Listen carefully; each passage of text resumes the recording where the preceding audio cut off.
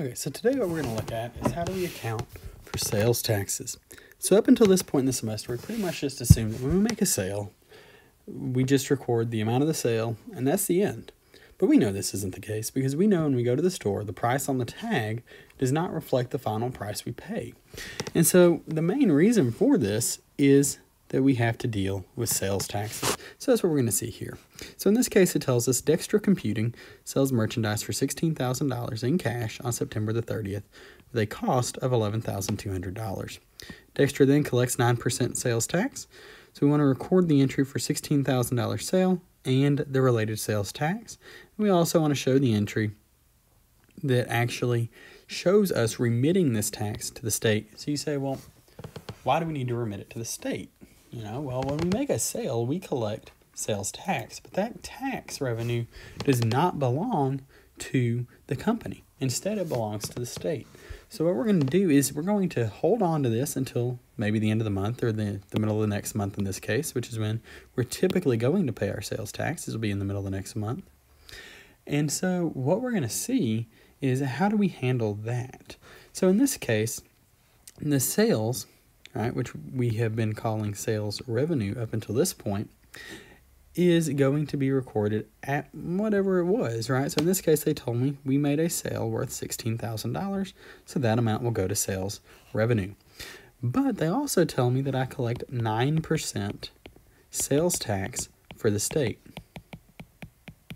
So when I have that 9% sales tax, that's going to come in right there, that $1,440.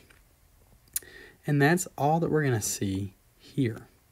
So now, the way that we get this cash amount is we just take the sum of $16,000 and $1,440, which will give me $17,440, which is the amount of cash that we see collected here. However, there is another way to get that cash amount, and that's what I'll show you now. So the other way to do this, and I would do this both ways if I was taking a test, is I would take my 16,000 times 1.09. And when I do that, I'll get 17,440. And what you should see is that the sum of these two brings you to exactly this 16,000 times 1.09 so that you know you've done your math properly. And I'll just give you one more way to kind of check yourself as you go on the exam. Okay.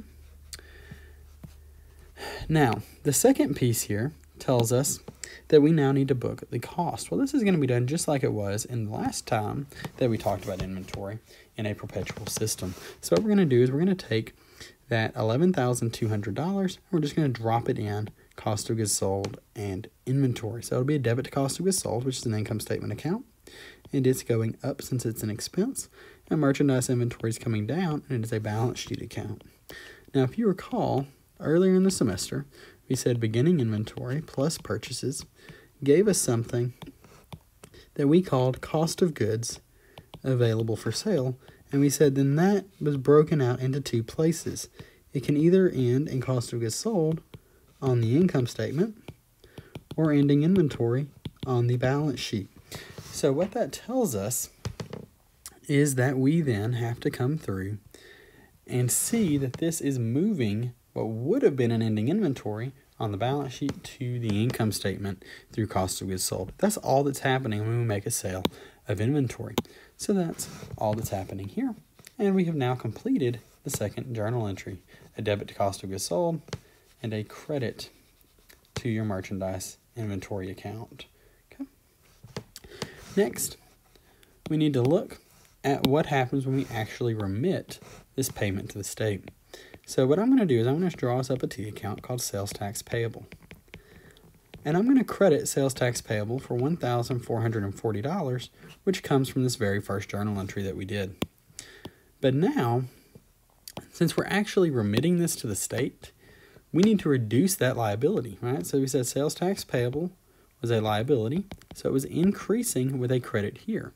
But now that we're actually paying it off, we need to debit sales tax payable, which will leave us with $0 in that sales tax payable account.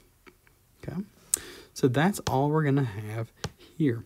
But now you say, well, how are we going to pay it? Well, we're going to pay it with cash, right?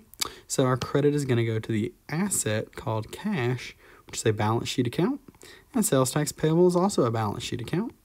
In this case, both are going down. And that's the end of question number 1.